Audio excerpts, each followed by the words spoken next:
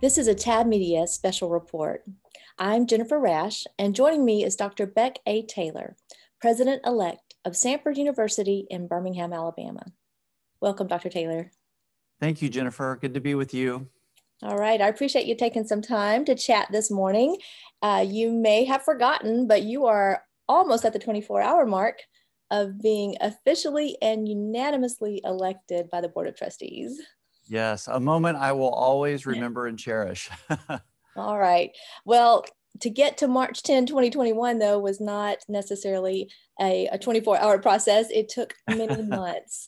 And you have spent multiple conversations and in various discussions with the Presidential Search Committee for more than 6 months, really. And in full disclosure, I was one of the 23 members on that search committee.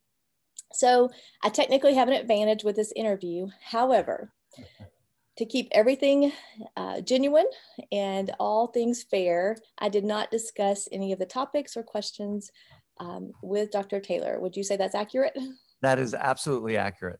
Fantastic, fantastic. Well, thanks again. I'm excited to get to talk this morning. But jumping back to that process, I would like for you to share with us the spiritual side of what the past 6, 7, 8 months have been like for you, your family, and how you've seen God move in various ways. You bet, Jennifer. It's good to be with you. Thank you.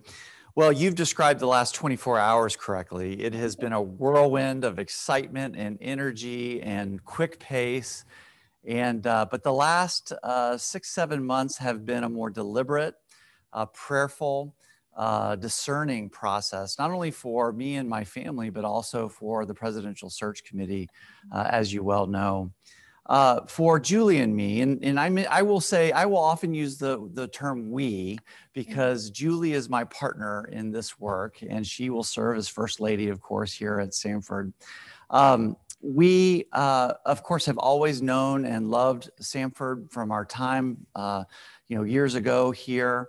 And we always anticipated at some point during our service at Whitworth University that Dr. Andy Westmoreland, our dear friend and colleague, would one day step down from that position, and that we might have the opportunity to discern God's call back here to Birmingham and to Samford.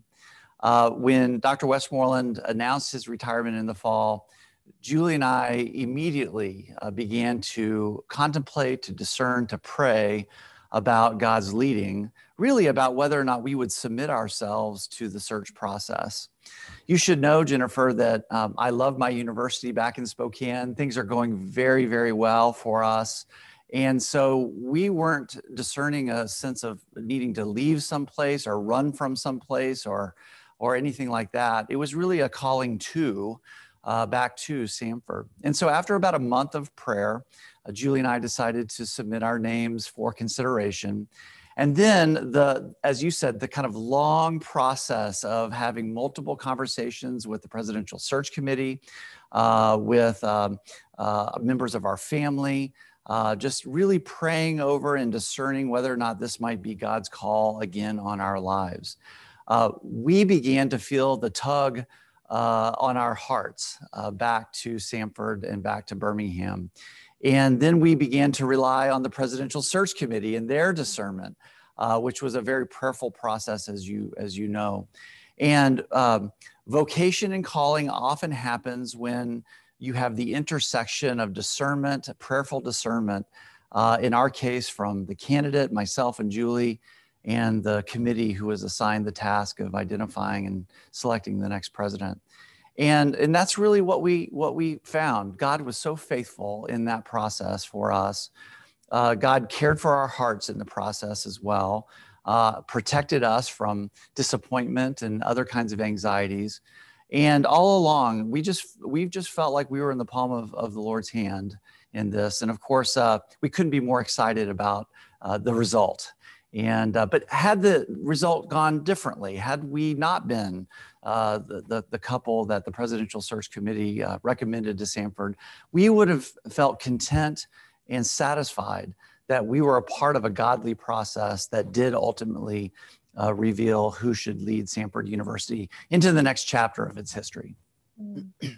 one of the co-chairs of our committee, Tim Vines, continuously emphasized that the prayerfulness of how we would go about all the work, and that God would reveal to us who the next candidate was. So it was a. Can I say just one thing about that, Jennifer? I've never been a part of a process before, and I'm 51 years old. I've had the pleasure of serving multiple institutions in my life, and have been hired a few times in my life. I've never had a search process where the candidate and the committee prayed together. It's one thing for the candidate to be praying. It's another for the committee to be praying. It's quite a different thing for the committee and the candidate to regularly pray together. And that just really touched my heart. I thought that was a distinctive part of this process. Mm-hmm, mm-hmm. Same. That was the same for me. I enjoyed that opportunity.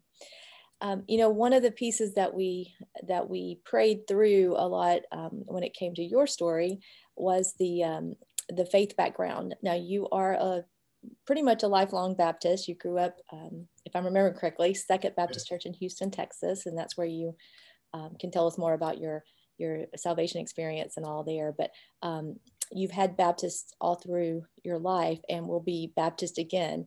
But you've had this 11-year journey more at Whitworth University, Spokane, Washington, and that is with the Presbyterian Church. So could you walk us through your faith journey, your personal testimony, if you will, from way back at 13 and then bring us up to date? Yeah, you bet. I did grow up in the Baptist church. Both of my parents were Baptists, actually attended Ouachita Baptist University in Arkansas, where Dr. Westmoreland previously served as president before moving to Samford. And so grew up in the Baptist church, fond memories of growing up in the Baptist church. Ended up landing in Houston for a very formative time of my life. Junior high school, as you know, can be that for many people. And attended Second Baptist Church there in Houston, a very large congregation, as you know. And I actually also went to school at Second Baptist School. And because of just the faithful witness of that congregation and of course the faithfulness of the Holy Spirit, during a beach retreat to South Padre Island, came to be a Christian. I felt the call on my life from Jesus, and became a Christian then, and was baptized there at Second Baptist Church. And then attended, for the most part, Baptist churches for most of my adult life as well.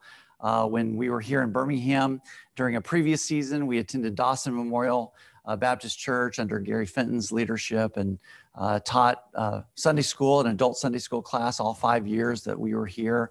When we were at Baylor University, another fine Baptist institution in Waco, attended a Baptist church there, taught Sunday school as well there. So I consider myself a lifelong Baptist. But we felt the call of God on our lives to move across the country to Spokane, Washington, to serve another very faithful Christ-centered institution affiliated historically with the Presbyterian Church. And we have so enjoyed being a part of that community, even though theologically and denominationally, it was not what our previous experience had been. It really allowed us to get to know the breadth of the body of Christ from a different tradition. And we have appreciated that experience. Denominationally, the Presbyterian Church is undergoing a lot of changes.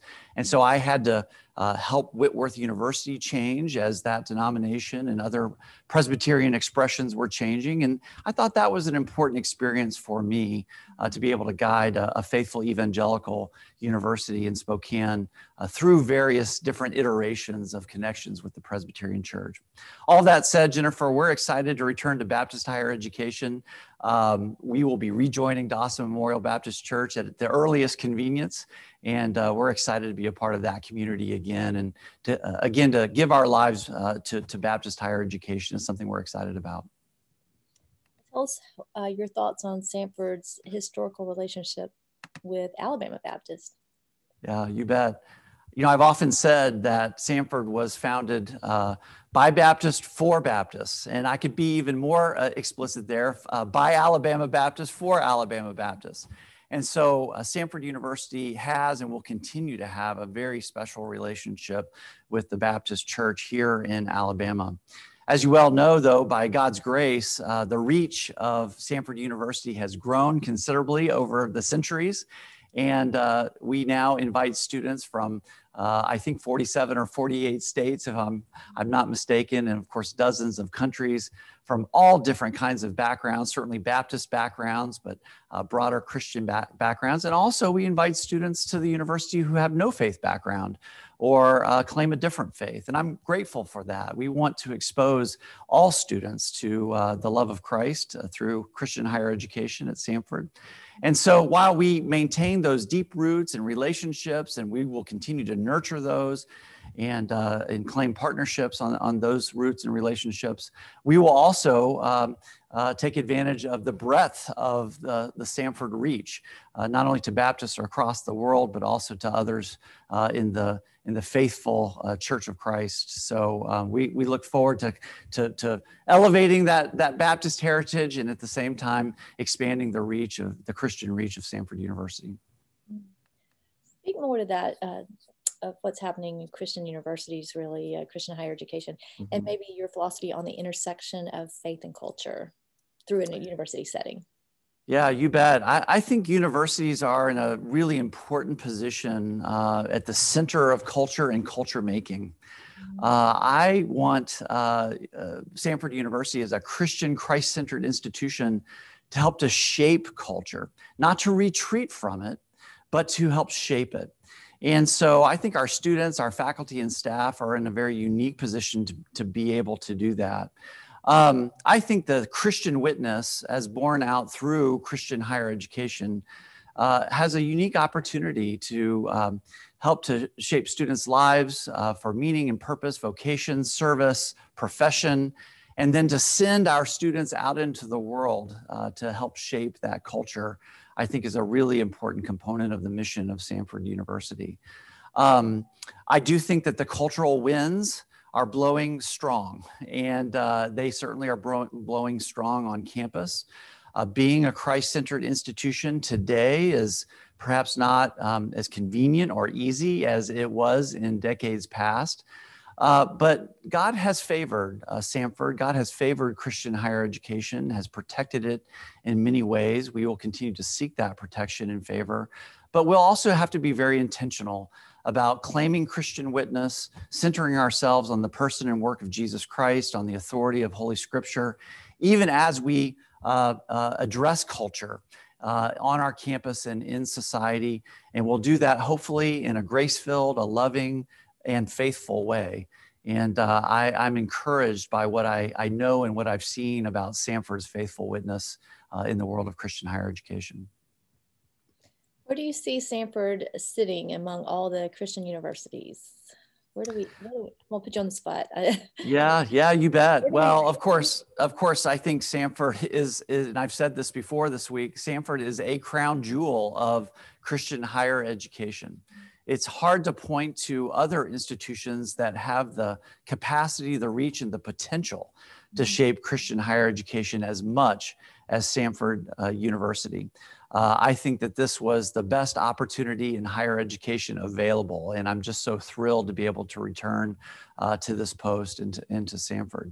I think Samford is already a leader in Christian higher education, and I want to continue to claim that leadership role as well. I think that our resources, our reach, our influence, the significance of our campus and history, just the incredible talent of our faculty and staff and students give us the opportunity, I think, to lead and to be a leader in Christian higher education. I'd like to try to continue that trajectory. And frankly, when people think about quality Christian institutions of higher education, I want Samford to be at the top of that list. And not because that makes us feel good or we can put it on a billboard or in a magazine, but because that really does impact the lives of our students and then ultimately the life of our communities and our church. What can we anticipate the culture of Samford to look like under a Beck Taylor leadership?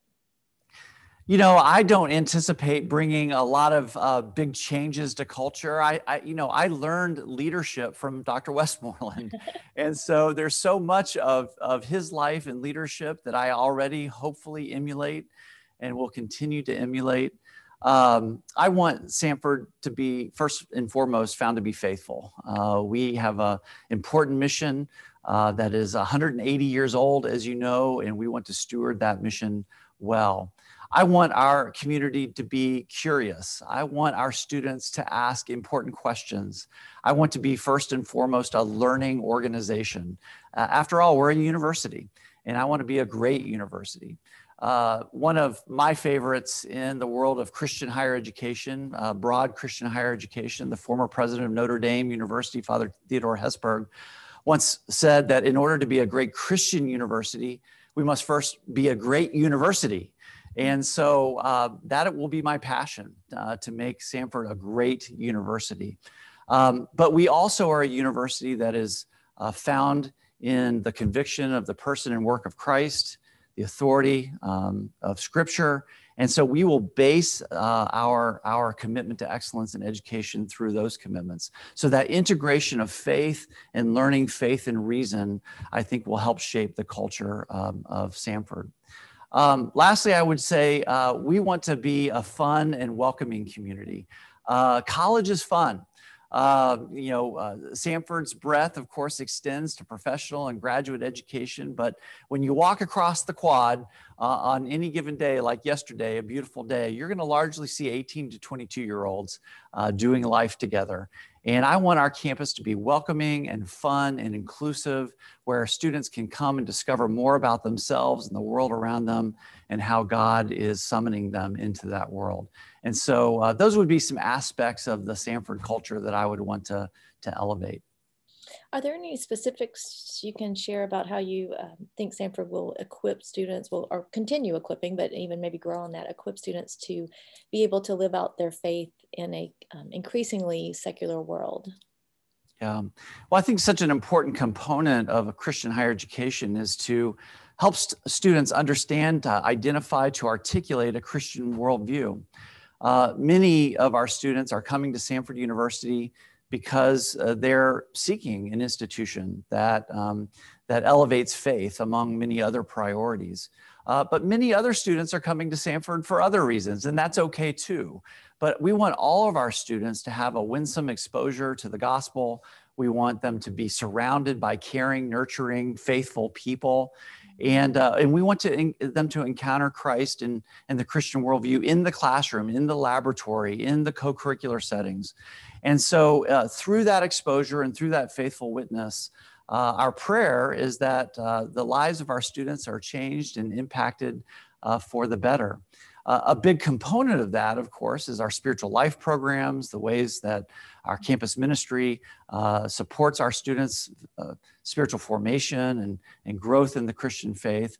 But I know this to be true about Samford. That is not the only place where students receive that faithful witness. They get it in the classroom and in the residence halls, in our athletics programs, and that's the way it should be. Samford students should be seeing that faithful Christian witness in all corners of the institution.